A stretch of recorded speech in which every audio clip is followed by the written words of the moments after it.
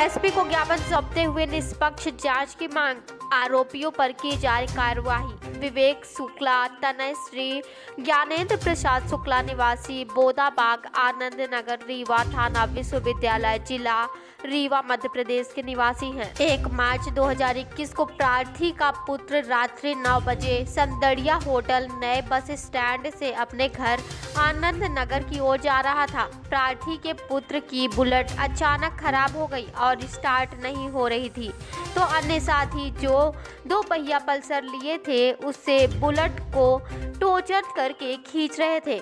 दोनों वाहन धीरे धीरे चल रहे थे। जैसे ही सुभाष चौक के पास पहुंचे तो थाना प्रभारी अमैया श्री शिवा अग्रवाल सुभाष चौक के पास अपने अन्य पुलिस वालों के साथ आ गए। जैसे ही थाना प्रभारी वहां पहुंचे और लड़कों को रुकवाने लगे और डंडे से मारपीट करने लगे, तो पल्सर में बैठे लड़के डर के कारण भाग गए। प्रार्थी का पुत्र जो बुलेट में था वो वहीं पर रुक गया और थाना प्रभारी अमैया ने उसके साथ बिना किसी पूछताछ किए मारपीट करने लगे तथा अन्य पुलिस वाले भी मारपीट करने लगे।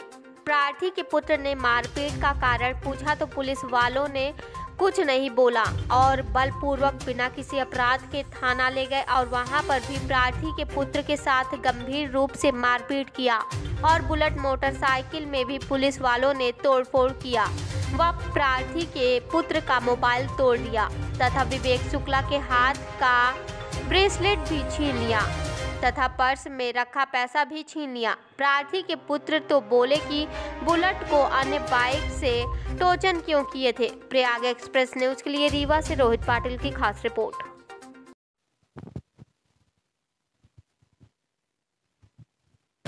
बीच में हमारा भतीजा विवेक शुक्ला द्वारा संदड़िया होटल से घर जा रहा था। उसके गाड़ी का पेट्रोल ख़त्म हो गया तो वो टोचन करके सिरमौर चौराहा से आनंद नगर की ओर जा रहा था। उसी बीच अमैया थाना पे भारी स्टाफ सहित उसकी गाड़ी रोके और गाड़ी में लात मार दी गई तो गाड़ी उसकी गिर गई। गाड़ी गिरने के बाद उसको बेरहम से पिटाई की गई, उतना मारा गया। उसके बाद थाना ले जाके मारा गया और वो वहाँ जाके बेहोश हो गया। उसके बाद उसका बड़ा भाई अभिषेक शुक्ला पहुँचा, हमारा बड़ा भतीजा। वो पूछा जाके कि सर आप लोगों ने क्यों मारा। उसके इतना पूछते ही इतना ज़्यादा उसको मार दिया गया कि सर में चोटें आई। हम लोग रात में PCR वैन से अमैया थाना प्रभारी के द्वारा PCR वैन से अस्पताल ले जाया गया, वहाँ भर्ती किया गया। लेकिन अस्पताल में भी इतना ज़्यादा दबाव बना दिया गया कि वहाँ अच्छे से ट्रीटमेंट नहीं हो पाया सर।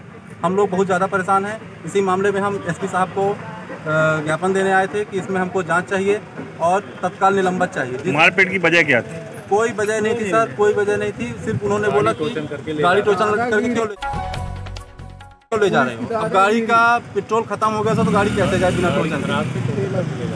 और मतलब हद हो गई सर, मतलब क्या किया जाए। SP ऑफिस ने क्या आश्वासन दिया? SP साहब ने आश्वासन दिया कि CSP साहब इसमें जांच करेंगे, जांच में जो दोषी पाया जाएगा उसके खिलाफ कार्रवाई की जाएगी। नाम बता दीजिए। मेरा नाम पंकज शुक्ला है।